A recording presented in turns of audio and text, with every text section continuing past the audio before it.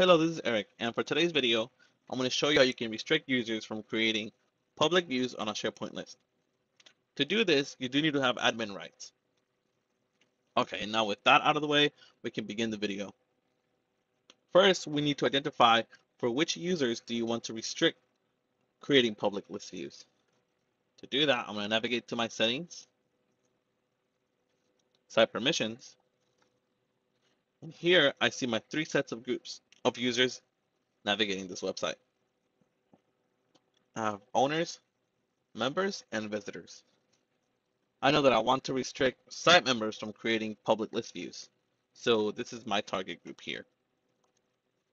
Now that we have identified that, we can navigate into advanced permission settings.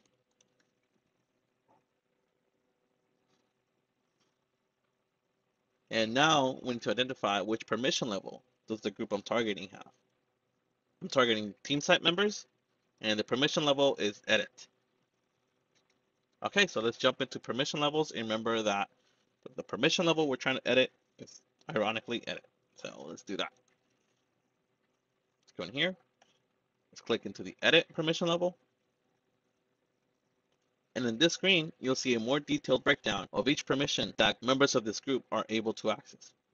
Feel free to navigate and learn more about each one of these levels. But for today's video, I'm only going to focus on this one, Manage Lists. This permission gives members the permission to create and delete lists, add or remove columns in the list, and add or remove public views of a list. We want to restrict that. I don't want them creating public list views. So all I have to do is disable the checkbox and submit.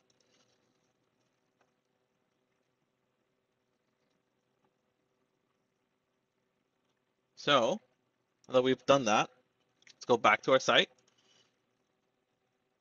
Let's see who's part of this members group. Megan Bowen. All right. So let's test that everything went well. I'm going to log in as Megan Bowen. Okay, I've now logged in as Megan Bowen.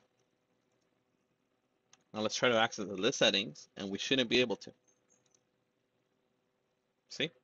Now we don't have access for the list settings for this view because we've removed that from Megan Bowen and all the other team site members.